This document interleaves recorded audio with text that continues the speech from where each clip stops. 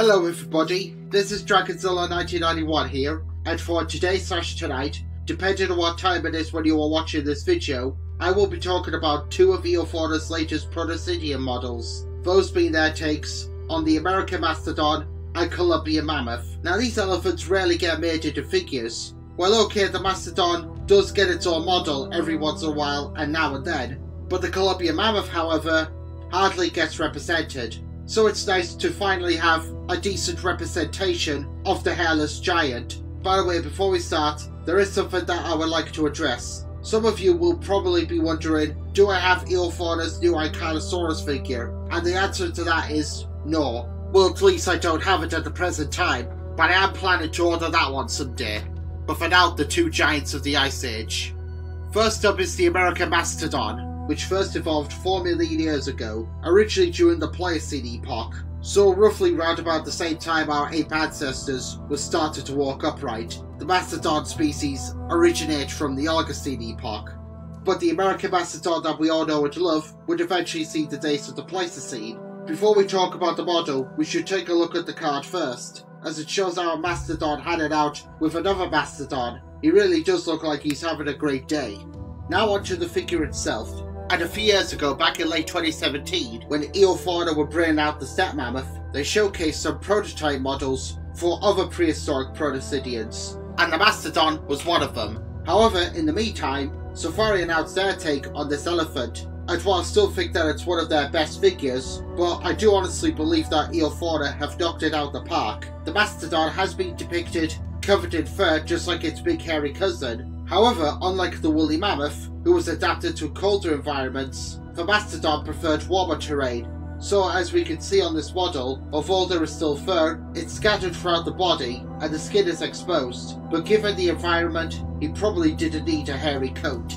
The colour scheme for the Mastodon is dark brown, to which I actually do prefer, as it does look rather natural. The tusks are realistically weathered, just like EoFauna's past models, and the mouth, as usual, is nice and glossy, and the teeth appear to be sculpted, so I've heard.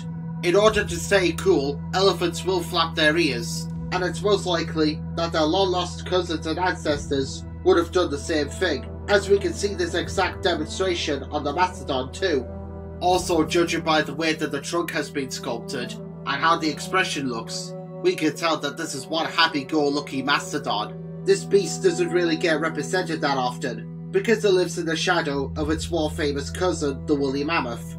And the odd time that we do get this animal, it does feel like a rare and special occasion, and especially if it's scientifically accurate. While the Safari Limited American Mastodon is still recommendable, however the EoFauna model is far more superior and does capture this mammal's likeness extremely well. And because I reckon many of you will probably want to see it, here is the EoFauna American Mastodon with the Safari Limited American Mastodon that I reviewed before on the channel. The link is in the description below if you wish to check the video out.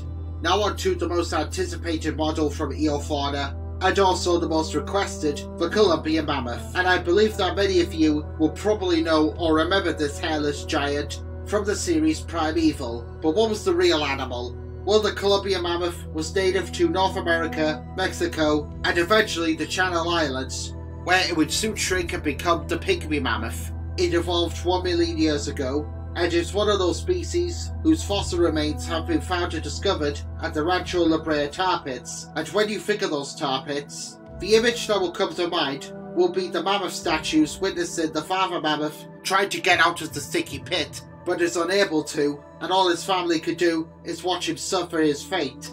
And by the way, those are Columbian mammoths, not woolly mammoths or Mastodon as they're often mistaken to be. Anyway, before the figure, let's check out the card, as it shows our mammoth looking rather surprised, as he's just noticed a group of humans hiding behind what appears to be a dead glyptodont.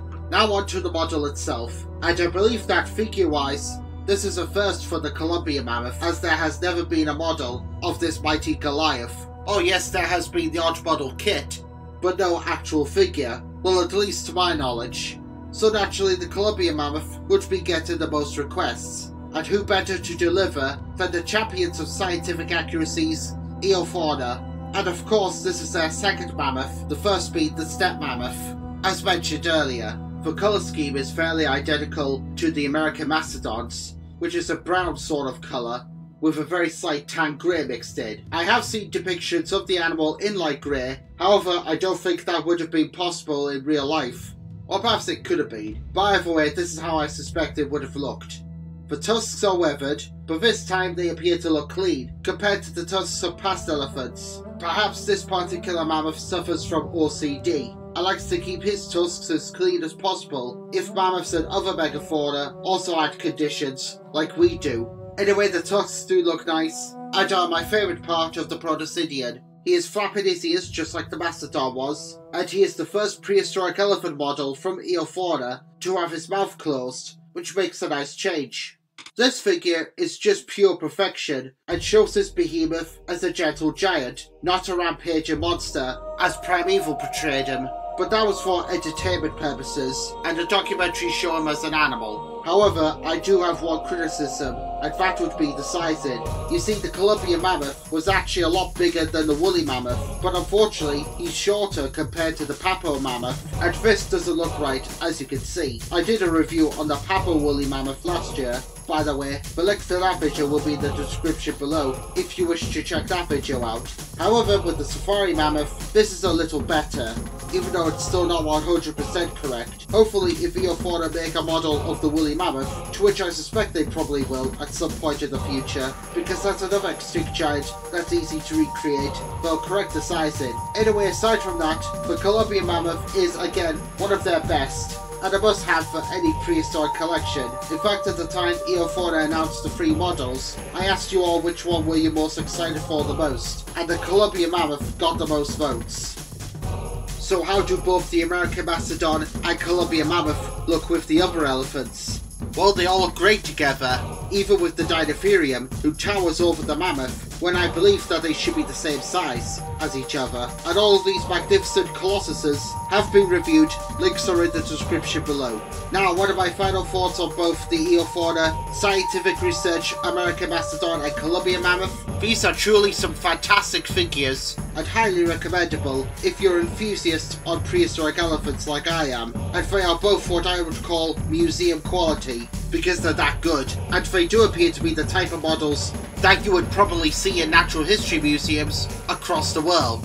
This is Dragonzilla 1991 signing out. Take care, thank you all very much for watching, and I'll see you all next time. Bye for now. Out of them 3, we've gotten the Dinotherium and just recently the American Mastodon, so why not the Southern Mammoth next time?